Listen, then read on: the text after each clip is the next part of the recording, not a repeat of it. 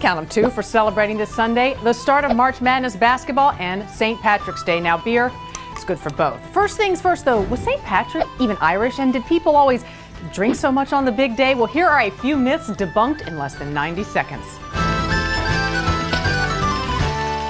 So you think you know everything about St. Patrick's Day, huh?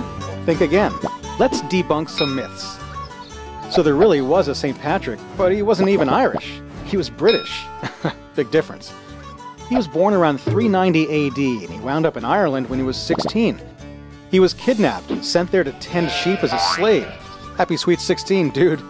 Oh, you know that whole wearing green thing? Big problem in Ireland back in the old days. In fact, it was actually considered unlucky. You see, legend has it that green was the favorite color of the good people. That's the proper name of the fairies. They'd steal people, especially kids, who wore too much green. Oh, and the parades? That's an American thing. Any excuse to take to the streets screaming and drinking. How great would it have been back in the day to be in Ireland on St. Patrick's Day? Not fun at all. They closed all the pubs. How dare they? You see, March 17th falls during Lent, and back then the people in charge thought that tying a few on was just a little too sinful. Lucky for us, the laws were changed in 1961. So drink up. And that's St. Patrick's Day debunked.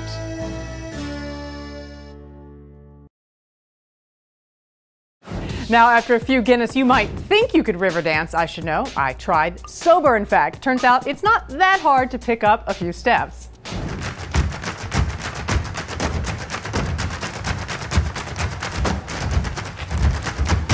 All right, so you may not be able to pull off Riverdance in time for St. Patrick's Day, unless you drink a lot of Guinness, but you may be able to pull off a few key traditional Irish step dance moves. We've got somebody here to teach you. It is Louise Corrigan. Hi there. Hi. We're at the Irish Arts Center. Now, you are attorney by day, dancer by night. Yes. You don't wear this as an attorney, do you? I don't. This is not my day. How long have you been practicing step? I've been dancing since I was 4.5, so almost 26 years now. 26 years. Is it a good workout? I watch this and I see the movement. I think you got to shed a lot of pounds while you're doing it. It's a great workout. It's great cardio. You move a lot. Your feet go very fast. It's definitely a good workout. How hard is it just to pick up a few basic moves? It's really not that hard. There are some very basic steps that everyone can pick up very easily. It's always fun. Even in Converse sneakers? Even in Converse sneakers.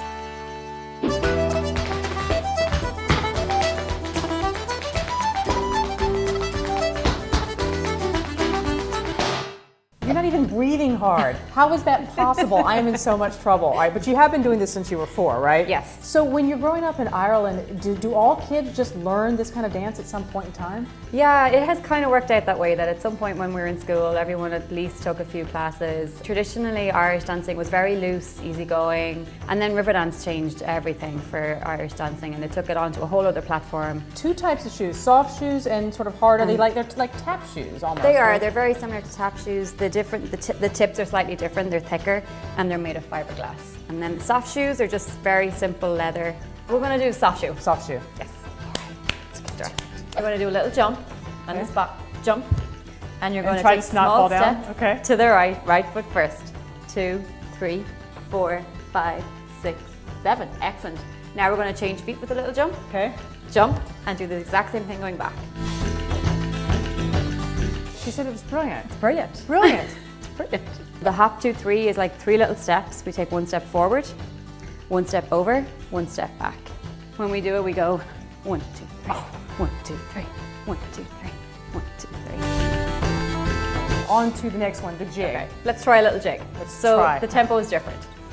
You're going to just do a little jump again. Jump, 2 feet together. You're going to bring your front foot to the knee, up to the knee, and then you bring it back. And 4 little steps. 1, 2, 3, 4. And back, 2, 3, 4. That's it. Moment of truth, Louise. Full house out there. It's people. This is your big moment. This is my moment.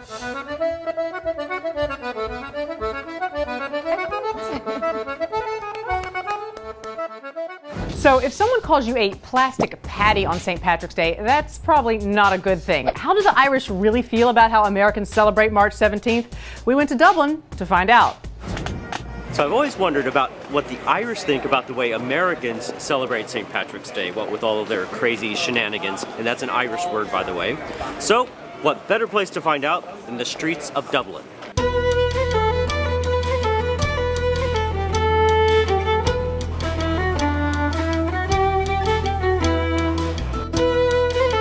somebody said to me once, half the people in America are Irish and the other half want to be. But yeah, I know, you dye your rivers green and you all have parades, New York, Chicago, Boston, it's very big there.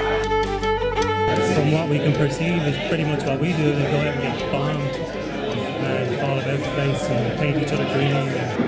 You know, most people have just ignored whatever St. Patrick's Day might be, whether it's religious for some or cultural for others, but it has definitely become some sort of just chronic drinking disaster. It's good fun. I mean, nobody's going to really complain about it too much. Well, what we do is we stop indoors and look at everybody else going mad. You know what I'm saying? Yeah. And then we come out the next day when it's safe. Listen, you're American, you know, you have American passports.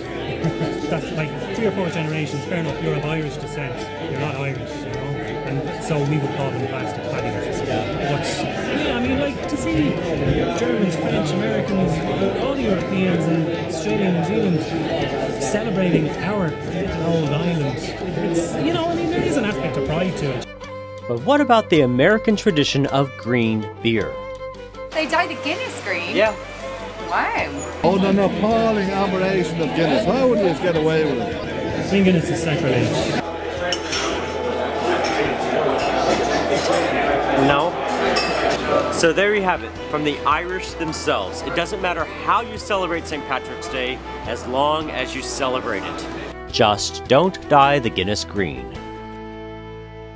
And finally, if Guinness isn't your cup of tea, there's always Irish coffee, but it is easy to miss big making this classic cocktail. Here are a few tips.